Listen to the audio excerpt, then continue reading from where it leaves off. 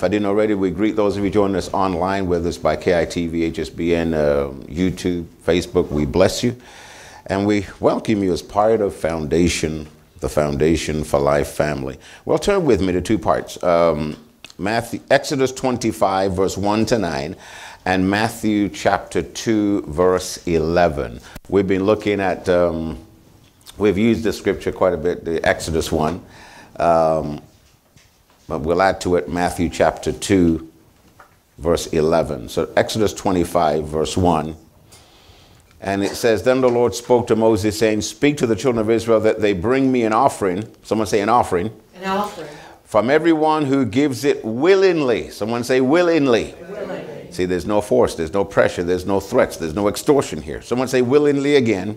Willingly. With his heart you shall take my offering, and this is the offering you shall take from them: gold, silver, bronze, purple, blue, scarlet thread, fine linen, goat's hair, ram skins dyed red, badger skins, and acacia wood, oil for the light, spices for the anointing oil, and the sweet incense, onyx stones, and stones to be set in the ephod and in the breastplate. And let them, that's the people, right, make for me a sanctuary that I may dwell among them, according to all that I shall show you. That is the pattern of the tabernacle and the pattern of all its furnishings. Just you shall make it. So why we read this here is we saw that the work of God is dependent on his people, we could say. So the provision comes through God's people. Amen. Do you see that? So if God wants the church to get anything done in touching people, in our church, in our ministry, in our media ministry, it really comes usually through God's people. So that's why we love God's people being blessed and being enriched. Why? Because if they'll obey God, then they'll have a part in helping us do what God's called us to do as a church family. Amen? But here we said, go to Matthew chapter 2, verse 11. So it's interesting. Everybody, someone say everybody. Everybody could give something. And that's why it's written the way it is. It tells you, if some people had gold, those who didn't have gold might have had blue. Those who didn't have blue maybe had badger skin. So everybody had something. See that? So no one's left out. So Matthew chapter 2, verse 11, it says, And when they had come into the house, they saw the young child with Mary, his mother, and fell down and worshipped him. And when they had opened their treasures, someone say treasures, they presented gifts to him: gold, frankincense, and myrrh. Now it's interesting, here you see the higher expensive gifts that were given to this child. Why? Because these were magi. These were kingmakers. These were your top decision makers in nations. And they came to welcome the Christ. And it's amazing, the offering they gave really sustained Jesus for years. So that's the quality, that's how much we could say wealth was given to Joseph and Mary because of the birth of this child, Jesus. So again, everybody has something. And some people have gold, some people have silver. Now some of you are hiding that under your bed at home. I'm just joking. You know, some people have investments in shares. Some people have $100. Some people have $1. Whatever it is, you know, you submit to the Lord. Some people have talents, skills, gifts, and abilities that you can offer to the Lord. Some people are great administrators. Some people are very creative. Some people are administrative minded. They're great planners and organizers. All these gifts, you know, in every generation are needed by God's church. We could say needed by God for people to use those things to cooperate with the gospel. Amen? Amen. And so I love this, where these scriptures show us every person, someone say everybody. Everybody has the ability to give. And so the tithe is the 10% that belongs to God. Offerings is a free will offering. But you notice in both instances, it's a willing heart. Someone say willing again. Willing. So it's a willingness. And the beautiful thing, of course, God still promises to bless the giver. Because in Luke 6:38, we have the scripture that says, given it shall be what? Given to you. Good measure, pressed down, shaken together, running over. But here we preach a lot saying this. We give first from a heart of love. We give from a heart of honor, of respect, recognizing God as our source. Amen? So if you're ready to give today, if you're writing a check, write it out to Foundation for Life. If you're giving online, if you're giving an e-transfer, send it to info@foundationforlife.ca. You can designate if this is your specific tithes that is going to the general offering. If you're giving an additional offering to go to our media ministry, please designate that also. Amen. Our media ministry is growing. And so if you're giving towards that, designate that also. Praise God, and we thank you for that. We just finished the semester 1 of our, for the second term year of our basketball program, Light Basketball Academy. That's run out of Pierre Laporte Middle School. And so it's about 10 to 15-year-olds. And so we just finished term 1. We'll be resuming semester 2 at the beginning of February 2024. So thank you for helping us to be able to do that. And there's a couple, we have 2 or 3 basketball really coaches in that program who willingly gave of themselves to be a blessing to young people. And you're a part of that. Amen. Are you ready to give today? Yes. Thank you. Thank you, Marco. Praise the Lord. Marco's ready to give. Anybody else? Praise yes, God. yes, yes. Just lift up your tithes and offerings as we do this. Father, we thank you today. We are so thrilled to be a part of your kingdom. We're so thrilled to do our part in seeing the gospel change lives. And we know the gospel is free, but the channels through which it's communicated are not free. But Lord, we give ourselves and we give our time, our talents, our resources, our finances, our treasures. We surrender them to you in the form of our tithes, our offerings, our gifts of love. Thank you for using us to be a blessing. And as we've been blessed, we want to be a blessing to others. And as your people give willingly today, regardless of what it is, whether it's gold or silver, whether it's $100 bills or whatever it is, or pennies, Father, I thank you that as they give, it shall be given to them. Good measure, pressed down, shaken together, and running over, shall men give into their bosoms. In Jesus' name, amen. Say this after me. Thank you, Lord, for blessing my life. And I say, all of my needs are met according to your riches in glory by Christ Jesus. I say money comes into my hands. Money comes into my house. Money comes into our church and into our ministry. We're expanding. We're touching people's lives for your glory. In Jesus' name. Just by way of announcement, since I have to do everything today, we have the Christmas, don't forget next week, Sunday, is Christmas Eve service. Invite someone to be with you. Will you do that? Amen. So we have these cards. If you would like to have one, take one, don't just to take it, but you're going to give it to someone. Don't take it unless you're going to give it to someone, please. So give it to someone to invite them to next Sunday's Christmas Eve service, Sunday, and also our New Year's Eve service. And we're going to be having Mr. Sheni Adewai. He's going to be with us to help to lead us in a time of worship and celebration as we bring in and welcome the new year 2024. So again, our Christmas Eve celebration next Sunday, and the following Sunday morning and Sunday night for our New Year's. Amen?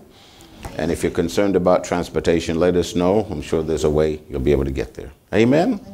All right, turn with me to Luke chapter, let me find it. Luke chapter 2, please. Luke chapter 2. What we're going to share with you today on is a message. We've been in a series entitled The Household of Faith. And what we're going to share today is peace in your family and home, or peace in your home and family. I'm going to turn it around. So peace in your home and family. You know, if we're not careful, in the Christmas seasons, we can get, there's a word I'm looking for. We get lost in just the, maybe we could say the aura of Christmas. And oftentimes we can miss the reality of what God wants to bring to us and remind us in this Christmas season. So what we're going to get to is really specifically how to establish the peace. Peace, real peace. Someone say peace. Peace in your home and in your family. You know, as I'm going to say this, let me go off a little bit. Let me say this. You know what I've realized? Whether people are in your home, whether they're on the job, whether they're neighbors, they don't care who you serve if you're not in peace. If you really think about it, I remember, you can tell I do a lot of thinking about some of this stuff. People don't care about your religion if what's coming out of you isn't something that they like, isn't something that's really helping them. Does that make sense? That's why now what I realize is, you know, I heard some wonderful testimonies, let's say at our Ministry of Help's dinner last week. Realize people can be touched. My messages can be wonderful. But you know what? People see you oftentimes before they meet Pastor Colleen or I. And what is coming out of you, if it's God, it's going to be beautiful. If it's not, it can push them away even further from God. Are you listening to what I'm saying? So that's why, forgive me when I say, a lot of times people really don't care what you claim to believe. They don't really claim about who you worship, if certain things aren't consistent in your life. So we're going to talk about peace today. Someone say peace. We're going to look first at, you know, the importance of peace, why this is so important. And as I begin, did you know, it's interesting, the Jewish people for generations, when they greet one another, have used the word what? Shalom. Interesting. So now that'll have a new perspective in your mind, this going forward. So you know what the word shalom means? It means peace. Now you know what the word peace also means? It means nothing broken, nothing missing. Completeness. So I thought, so when someone is greeting you like that, what are they saying? Peace. But really, saying that is also almost like a prayer, a declaration. Nothing broken, nothing missing. I want complete goodness, goodwill in your life. And so we're going to look at this today because it's so important for you and my life. Amen. So can you imagine that? So shalom, nothing broken, nothing missing. Completeness in your life in spirit, soul, and body. Isn't that beautiful? So now look at what I say. Luke chapter 2. Luke chapter 2. Let's go there, please. Luke chapter 2.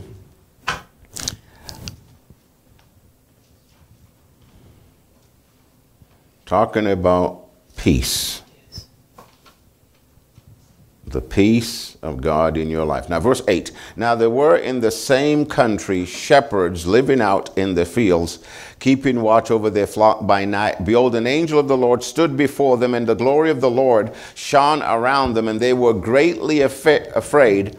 Then the angel said to them, do not be afraid, for behold, I bring you good tidings of great joy, which will be to all people. Someone say all people. See, all people. For there is born to you this day in the city of David a Savior, who is Christ the Lord, and this will be the sign to you. You will find a babe wrapped in swaddling clothes, lying in a manger. And suddenly there was with the angel a multitude of the heavenly host, praising God and saying, here's the verse, glory to God in the highest, and on earth peace. Someone say peace. Peace. Peace. Good will toward all men.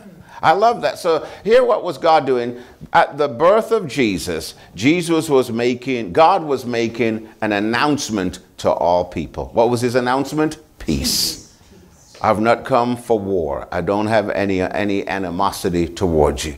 My heart towards you is peace, goodwill, reconciliation, harmony, unity, goodwill. Someone say peace. Peace. So that's what God was saying to the human family. He's saying it right here. I have no argument with you. I have no war. See that? I have no division. I have no disagreement. I have no conflict with you. I'm here to bring hope. I have a good heart towards you. I want you to dream. I want you to have a heart of hope and goodness and peace. Everyone got that? Because now with that now, God was establishing right there, listen, I want you to know me personally so we can go on in life together. So the word peace, look, think about this, a few definitions: freedom from disturbance, tranquility, calmness, restfulness, quietness, peace. Turn to someone, tell them God wants you to have peace. So God came into your life, into my life, to do what? To bring peace. So if you, again, remember, if we're not careful, you know, one of my challenges, one of my things is, or things we like to press against, is because so much Christianity has been made a religion, then it's, in many cases, it's lost its vitality. It's lost its real life. So many people, it's not even real. But you understand, in the new birth, what? We received life. And in that life is tremendous peace. When we receive Jesus, what happens? Not a religion.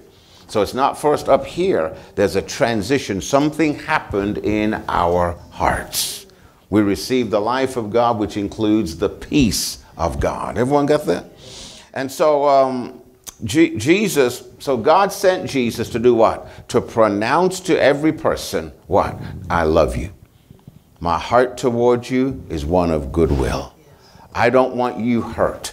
I don't want you in pain. I don't want you in suffering. I've got peace for you. I want nothing broken, nothing missing. In fact, Jesus' entire ministry, Luke chapter 4, don't turn to it, verse 18 and 19, is a ministry of peace. The brokenhearted, what did he come to do? To bring healing to them. God wants peace in all of our lives. Amen. Someone tell someone, God wants you to walk in peace. God wants you to walk. He wants his peace in your life, and we're going to help you to get into that today. Amen. Look at this interesting scripture. This is scripture, Luke chapter 6. So we're talking about peace today, talking about God establishing you, or his peace in your life. That's an interesting scripture. Luke 6:27. But I say to you who hear, love your enemies. Do good to those who hate you. Bless those who curse you. And pray for those who despitefully use you. That's an amazing command, he says. This is somebody who has the peace of God and the love of God in their hearts. And why this is so important. Now, this is another reason I believe the Lord inspired me to share this message with you. Because at Christmas time, we could say, is a time for family. Yes. It's a time for families coming together. But I really know for many families, it's a time of high stress. You know, it's why? Because, you know, in the previous year and previous years, through different challenges and conflicts and strife, then what happened? There's a lot of anger. There's a lot of bitterness sometimes. There's a lot of divisions. Relationships are strained. So oftentimes it's a contradiction of sorts. Christmas, while it's a happy time for many people and many families, it's the most challenging times. Oftentimes they say, what do they say about even Christmas time? It's the highest depression levels. That's quite interesting. Why is that? It's because of the dysfunctionalities oftentimes that's happening in families. So that's why if we're not careful, we can go through Christmas seasons and it's almost like we're disconnected from real life. Are you listening to what I'm saying? And so God wants you and I to understand he's here for a reason. His real life, his real peace can be experienced in every one of our families. And he really cares. And oftentimes Christmas time is one of the loneliest times. Isn't that interesting? And so that's why now the church, real Christians, we have to step up and say, Lord, use me as a vehicle of your love and peace to minister. That's why we say here, nobody should be on their own at Christmas. That's why I read that scripture earlier. First thing, teaching of God's word. Number two, fellowship. So that some of your closest relationships should be with believers who you know love you and care about you. They don't want to take anything from you. They want to bless your life. And that's what Foundation for Life is about. Amen. If we didn't have that, I wouldn't be here. If that wasn't my pursuit, I wouldn't be a part of this. You see, because God really cares about your life and my life. Amen? Amen. All right, where did I say? Go to this one, Luke chapter 24. Just some things about the peace. Peace, and then we're going to talk about how to establish this peace in your life. Luke 24, verse 36. Now, right after Jesus' resurrection, listen to this. As they said these things, Jesus himself stood in the midst of them and said to them, what? Peace to you. That was his greeting to them. Peace. So you notice that was not just, when we greet people, we normally say, hello, how are you doing? What was he saying? Peace. Nothing broken, nothing missing, complete wholeness, completeness in your life.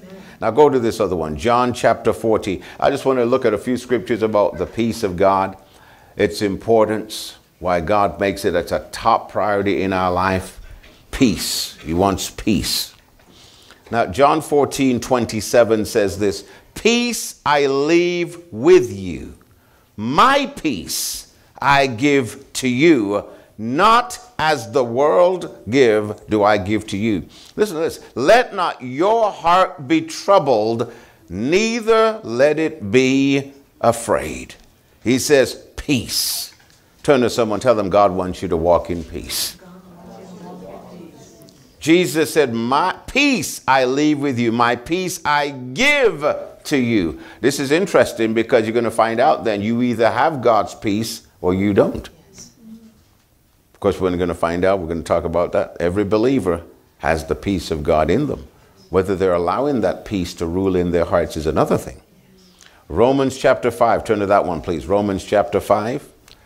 Romans chapter 5. I just want to look at these things and we'll get to getting this peace in our homes, in our families.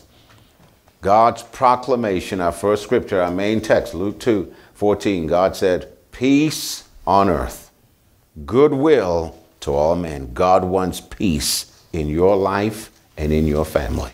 But you got to cooperate with this. Romans chapter 5, verse 1. Therefore, having been justified by faith, we have what? Peace. Peace. We have what? Peace. Peace with God through our Lord Jesus Christ. See, that peace, man, isn't he saying, there is nothing between us. Yes. We have harmony.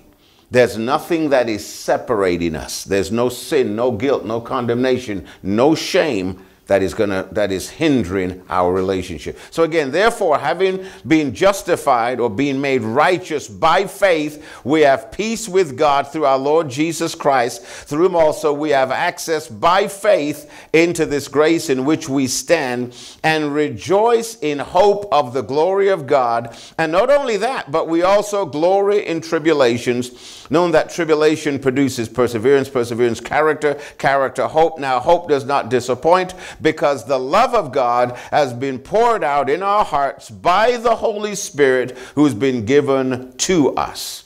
So that means you have two things in the new birth, right? From these scriptures, you have God's peace and you have what? His love. Yes. Now, again, we're talking about real Christianity. We're not talking about the religion of Christianity. We're talking about the life of Christ in every believer. Go to this one now. Colossians chapter 3, verse 15. We're going to talk a bit about today about establishing God's peace in your home and in your family. Colossians chapter 3, verse 15. And let the peace of God rule in your where? In your hearts. We learned for the last couple months that your heart is your spirit. It starts there. To which you are called in one body, and be thankful. So again, Paul says this, let the peace of God rule in your hearts. That means if it's ruling in your heart, it should be ruling in your life. That's right. That's right. Peace. God wants peace.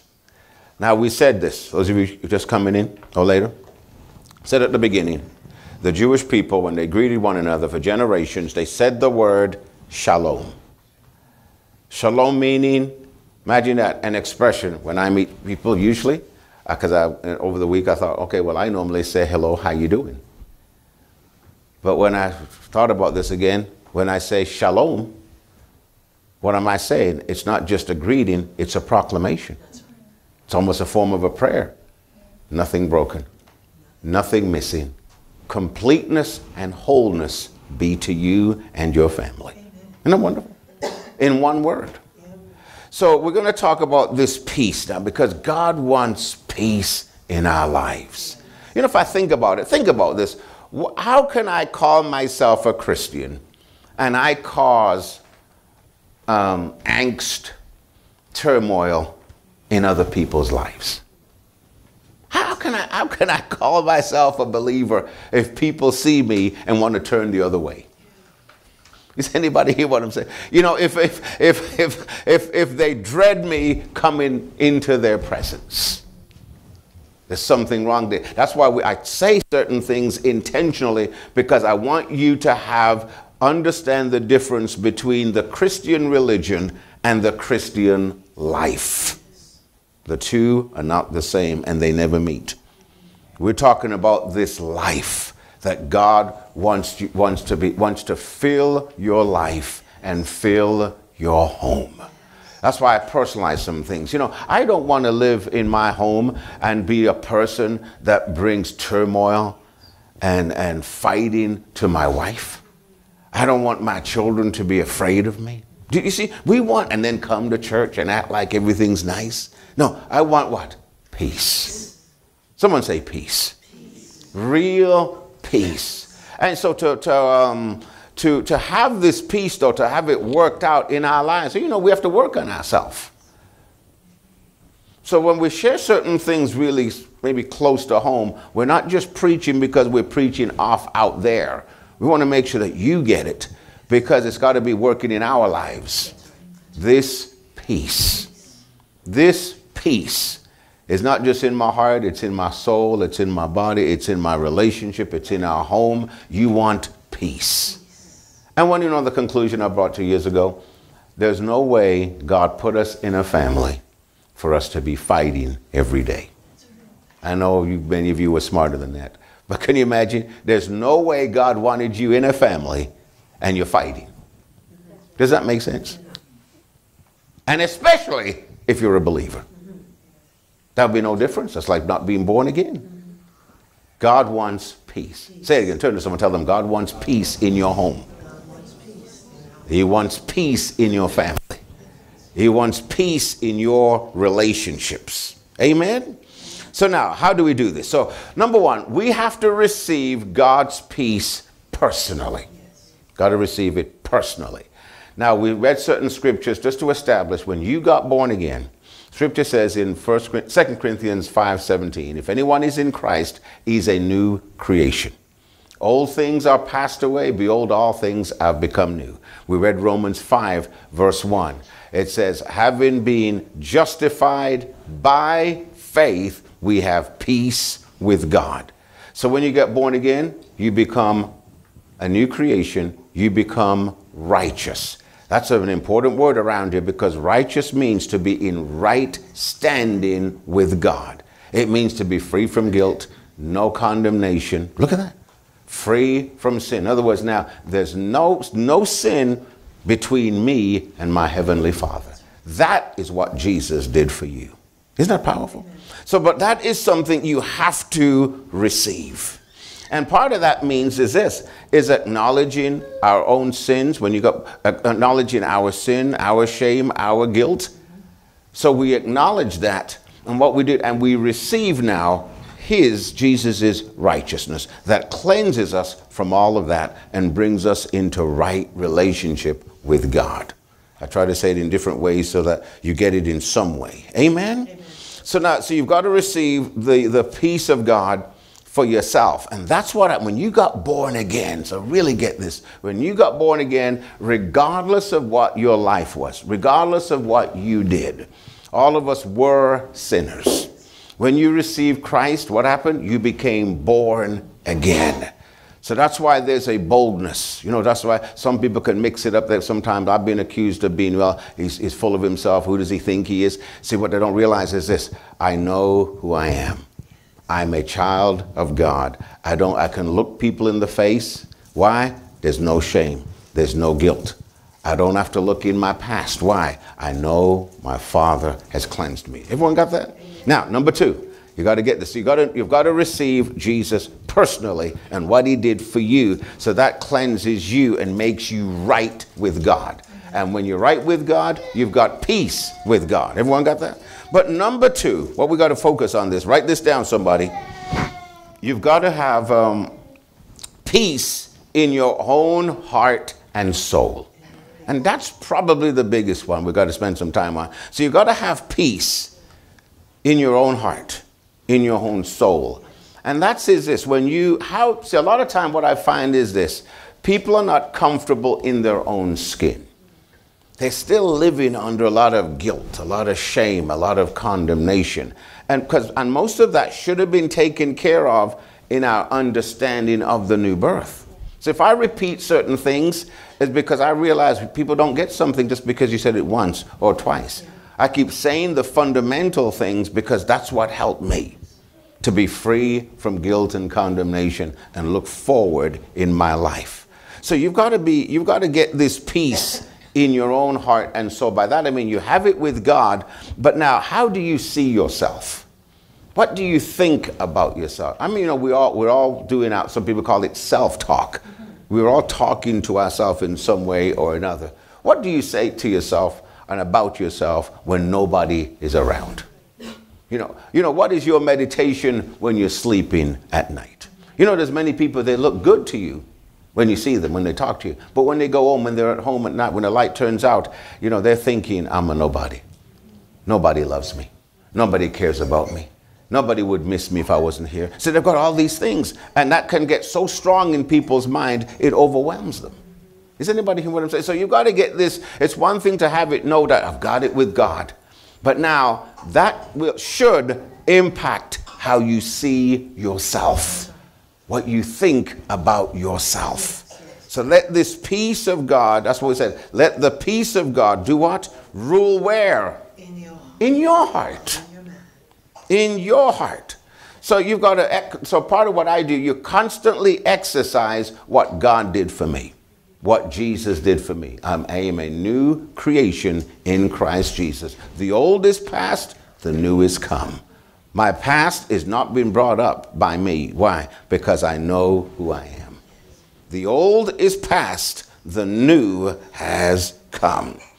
And so you are constantly, again, the scripture said we've been justified by faith. So that means I'm just, I'm clean, I'm righteous, I'm free from guilt. I've got peace with myself. Amen? So some things you've got to say. You look in the mirror. And I'm saying this, some people, they don't like what they see in the mirror. And you should. Because the scripture says, I am fearfully and wonderfully made. God didn't make a mistake when he made you. And no matter how you came into the world, regardless of who your parents are, no matter how people have treated you, listen, you're not an accident. You are made in the image of God. That's why we spend a lot of time repeating Genesis chapter 1, 26, 28. You're made in the image of God, worthy of dignity, value, esteem, and worth. Are you listening to me? So you've got to get this on the inside of you to know this is who I am. I live life knowing who I am to God and with God, but I know who I am on the inside, what he's made me to be. Everyone got that? So now you've got to get this. So the love of God is in you. The peace of God is in the believer. And that means there's no room, think about this, for hate, unforgiveness, and bitterness. So first you've got to have peace with God. You've got to have peace with yourself. If the peace of God, you major on the peace of God and the love of God on the inside of you, then you have no room. Or I should put it this way, God's love and God's peace has no room. They can't coexist with hate, unforgiveness, and bitterness. So the believer has to make sure you're keeping that stuff out of you. And why we say this? Because you're going to have many opportunities. You'll always have many opportunities to occupy, to fill your soul, your mind, your will, your emotions with hate, bitterness, and unforgiveness. If you're going to have peace with yourself and peace, next one now is peace with your family members. You've got to keep hate, unforgiveness, and bitterness out of your life. Everyone got that? So now let's get to this third one. So number one, peace with God. Number two, peace with yourself. So you're walking around, you're peaceful in your own heart. You're having right thoughts about yourself. You look in the mirror, isn't that a wonderful? You look real good, Karl, today. Oh, by the way, now, remember I said it before when we talked about your mind. You know why people have a hard time complimenting other people? Because they don't accept themselves. They don't like themselves. You better like yourself. Are you listening to me? Because if you don't, it's almost like saying, well, God made a mistake. That's why we're big on understanding who you are in Christ. That God never made a mistake. The body that you're in, the shape that it's in, the color that you are, no mistake. You are the creation of God. So this thing now, we've got to have peace with our family. Now, when you have peace with your family, you have good, godly desires for your family. Remember, peace, nothing broken, nothing missing, completeness, wholeness. That's what I have. That's what I want for you. Go to this interesting scripture. 1 Peter chapter 2. 1 Peter chapter 2, verse 1 to 3. So peace. Someone say peace. Peace. We got to have peace now. We want peace in our homes. Get it first with God through the new birth. Amen. You get it with having peace in your own soul. Yes. The love of God is there. The peace of God is there. You can draw on that love all the time. Yes. But here's a great scripture. 1 Peter chapter 2, verse 1 to 3. Therefore, laying aside all malice. The word malice means ill will. And he's writing to Christians. So this is what he knows, this is something we're going to be challenged with. Laying aside all malice, all deceit, all hypocrisy, envy, all evil speaking. Listen to this. As newborn babes. So he's not talking to old Christians. He's talking to new Christians. This is one of the first things they were commanded to go in, to walk in. Therefore, laying aside all malice, all deceit, all hypocrisy, envy, all evil speaking, as newborn babes, desire the sincere milk of the word, that you may grow thereby, if indeed you've tasted the Lord is gracious. Oh, you know what that tells us then? If we have these things, ill will, if we don't walk in peace, we won't grow as Christians. Mm-hmm. That's why a lot of Christians don't have much of a lasting, a good effect on people, because they've never learned to keep ill will out of their heart towards others. And it starts at home, in your home, in your family, goodwill. So you want this peace now to go out to your family members. And you think about, some of you will be meeting family members, maybe haven't said some good things towards you. What we're preparing you to do when you meet your family members as a believer, that you know I'm born again. No matter what you feel like, as long as you know you're born again, the peace of God is in me. The love of God is in me. I know who I am. I'm full of God's peace. Now I can release that to other people. Why? I'm not allowing ill will. So it says, lay aside all malice, which means you can do that. So again, malice is ill will. I mean, we can all put our hands up. In your heart, when you thought of somebody or you see somebody, you don't have a good desire for them. Anybody can testify to that? So you've had this, that, so it's ill will. So he says, lay it aside, which means believers have the ability to do it. So it's telling us because you can do it or you can choose not to do it. But what are we deciding to do? Lay it aside. Why? Because this is a key to walking in peace. Now, think about it in your immediate family unit. That's where it starts. It's really allowing the people that you live with, right, in your immediate proximity, the people you live with in your home space. Start there. Not allowing any ill will, any malice, any unforgiveness, any hate, any bitterness to come out of your life. Now think about it. Sometimes we hear maybe there was someone who died in a home. And who is mainly the person who, let's say if someone got murdered, unfortunately, or some homicide or whatever, who usually is a perpetrator? It's normally someone related to them, someone in the home, for the most part. Does that make sense? So most things, most of those really terrible things is done by someone close. And you know, something happened inside that caused the hate, the unforgiveness, the bitterness to grow and expand until it demanded action. Well, Paul is saying here, as a believer, you have the peace of God. You've got the love of God in you. Will you allow that peace to have expression? How? Lay aside ill will. Lay aside bitterness. Lay aside malice. Lay aside wrong feelings. That's why we spent a lot of time that you are a spirit, you have a soul, you live in a physical body. I don't have to accept what my feelings tell me. I don't have to. Why? I am a spirit. I can tell myself what to do. I can tell my emotions, no, that's wrong. That thinking about that person is wrong, and I'm not going to accept it. And Paul said, lay it aside. Put aside that ill will. So right in your homes, that's where it begins. Lay it aside. Will you do that? Lay it aside. And then how about this? But what happened when I was thinking about this, preparing this, is that what we have to do is there's people in our lives and they'll come to your mind. And one of the things you start doing is on the inside, you start blessing them. So you say, you mention that person come to you and you say, Lord, let's say Tony, Lord, I bless Tony. See, what I'm doing, I'm preparing inside my soul right towards that person. See, I'm releasing God's peace towards on the inside. So, you know, you say, Lord, I bless that person. Lord, bless them. Help them. Heal them. Prosper them. Yes. See now, remember Jesus said, bless those who curse you? Isn't that interesting? Why? It's because of this mentality that he had, and he was passing on to them as his followers, right? You say, Lord, I want them to be blessed. I don't want them to be hurt. I don't want their lives to be cut short. Lord, bless them. So that's what's coming out of you. Why? Because you're full of the peace and the love of God. Everyone got that?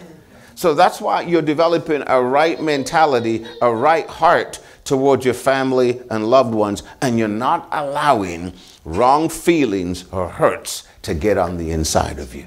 What happened is this: when you bless, you're repelling the curse. That's why Jesus told you to bless people. Bless those who curse you, because when they bless you, when they curse you, what happens? You're blessing, not cursing. So what happens? That blessing coming out of you is like a force field. It's like a shield against that curse. That's right. You see what I'm saying? So that's why I said, bless those who curse you. Bless them. Don't get on that side of being bitter. Don't be fighting, people or family members. They're your family members, for God's sake. Bless them. Love them. Speak to them good. No matter what they're doing, you stay on that side of blessing. Why? The peace of God is in you. Now, let me say this also. Now, so you've got to, in your words, in your actions, what's happening, you're developing a heart that you really want their best. So again, we're talking about your family, talking about establishing peace. Someone say peace. Peace. Peace in your home. Peace in your family. So in your home where you live, and also your extended family. Another thought let me say this again, that you want to make sure in your home is supposed to be peaceful. The exception is every now and then you may have an argument. That is not the exception. That is the exception. It's not the rule. Normal is that I'm with this person, I'm in this family. We're supposed to be in harmony. We're supposed to be in agreement. We're supposed to be having wonderful days like heaven on earth. There's supposed to be peace. I want to be with this person. I want to continue to grow and love. And when I miss it, I want to be quick to repent to my wife and say I'm sorry to my children, the same thing. That's the normal thing.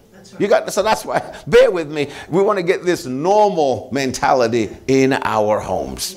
That anytime there's arguments and strife, you realize that's abnormal. Something's wrong here. And normally you got to say, there's something wrong with me. There's something wrong here. Is anyone hear what I'm saying? You see, we're talking about peace. Turn to someone, tell them, man, tell them this. God wants peace. God wants peace in your home. in your home. He really does, right? He wants peace. Now, there's something I wanted to talk as I come to a close here. Where you've wronged people, and this is a biggie, talking about peace now. Because if you're going to have peace in your home, where you've wronged people, now remember, talking about a believer, someone who's truly born again, you've got the peace of God in your heart. You've got his love on the inside of you. That's what happened when the new birth came, when God changed your life and put his life in you, when you put faith in Jesus.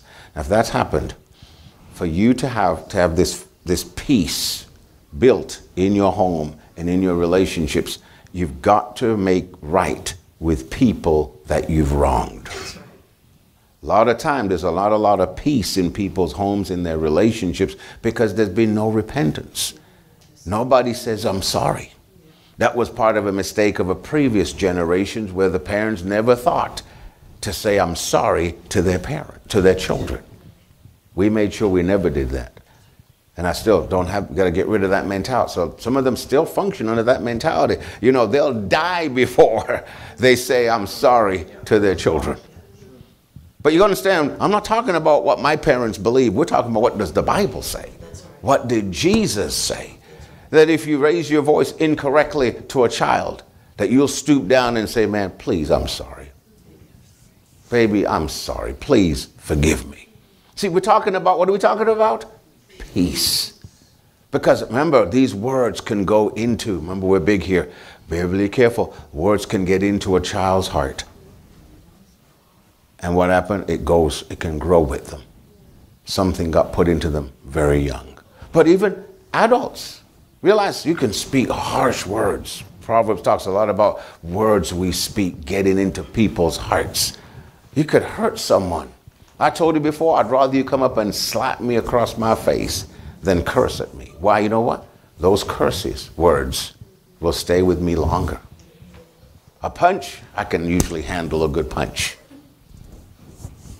Are you listening to me? But those words can linger.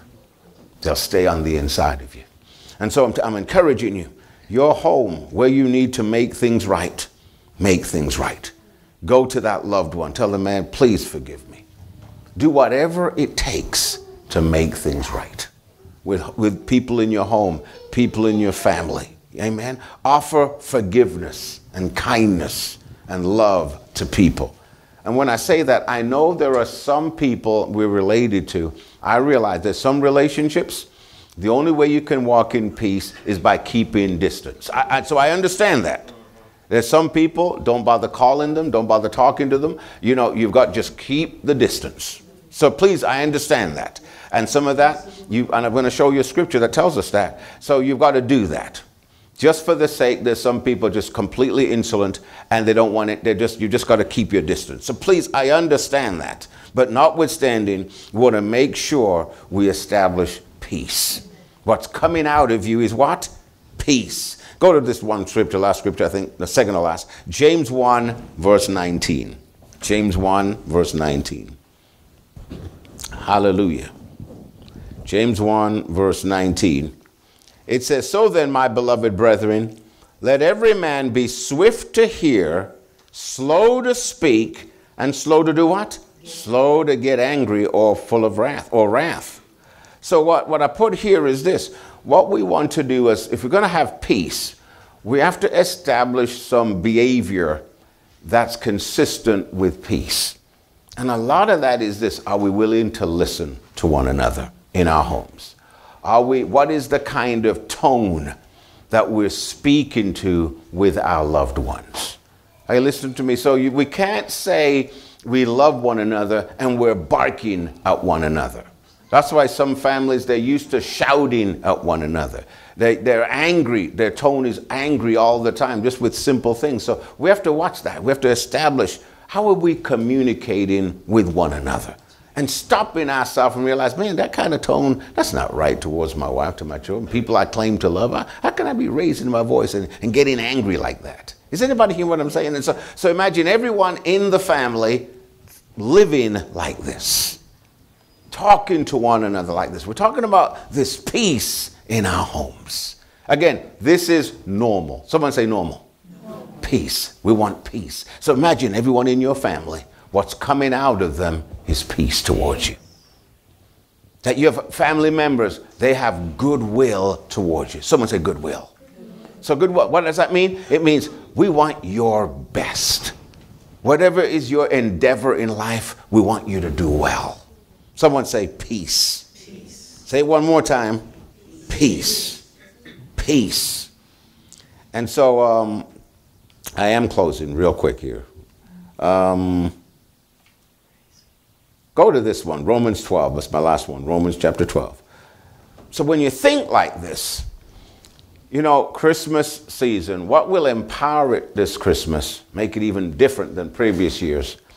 Every gift you give, every card you write to family members, those in your home, they are extensions or expressions of your peace towards that person. So think that way, you know, that this is an expression. I'm not just giving this because, I mean, you know, sometime at Christmas time, people give gifts because they have to. Think about that. In other words, this is a family member, and you know what? If I don't give this, they're not going to think so well of me. They're not going to like me anymore. It's kind of a contradiction, really, at Christmas time. But you understand, that's not even supposed to be our motivation. Because suppose you can't afford a certain gift. Are you listening to me? So what's happening, whatever that gift is, behind it, make that motivation. I want your well-being.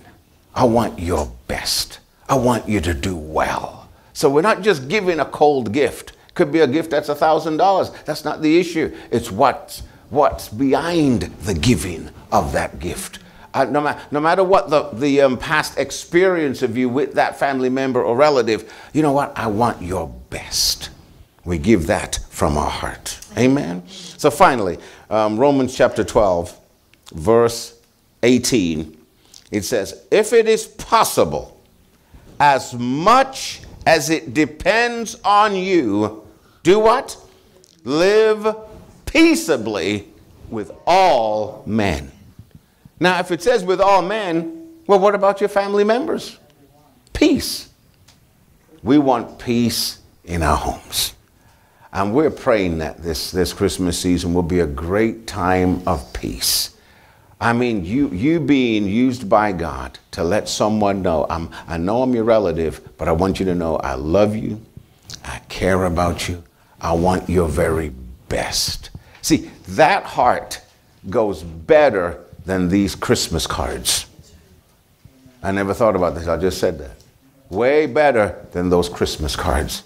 If your gift, what's behind your gift is full of goodwill, shalom, nothing missing, nothing broken. I want your best. And this gift is an expression. I want to add to that. I want to do my part of bringing into your life peace. Will you pray with me right now? Father, in the name of Jesus, I thank you for every person that's here today. Every person that has come together in person here and also online. We're not here by purpose. We're here, not here by accident. We're here in your purpose. We're here in your will. And I pray for every family as they've heard this message today. Let the peace of God fill their hearts.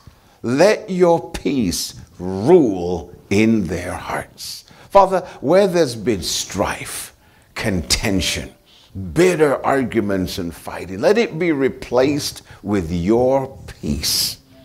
In the name of Jesus, let every believer, every follower of Christ, let them recognize like never before that at the new birth, your love, your peace was imparted into their lives. Let the peace of God rule in their hearts. As we've shared your word briefly, they know more accurately now how to cooperate with this peace. Let your peace rule in their hearts. Let that peace flow out of them into their homes, into their families. Let them be expressions of your peace in every relationship, every connection, every co-worker, their work environment, their neighborhood. Let the peace of God flow through them this Christmas season. Now, Father, we thank you for this. We speak your blessing upon every heart and upon every life in the name of Jesus. Say this after me. God in heaven, I thank you. You are my Father. By virtue of the new birth, Jesus is my Lord. I am a new creation in Christ Jesus. The old is past, the new has come. I'm no longer filled with hate, unforgiveness, and bitterness. Your love is in my heart. Your peace is in my heart. I let your peace now rule in my heart. And I let that peace flood my life, flood my soul, impact every relationship in my home and family. And by your grace, where I've wronged people, including family members, I will make it right. I will live in peace, if at all possible, with all people. Thank you, Lord, for your peace in my home and in my family. In Jesus' name. Everybody said? Amen. Amen. Will you obey that word today?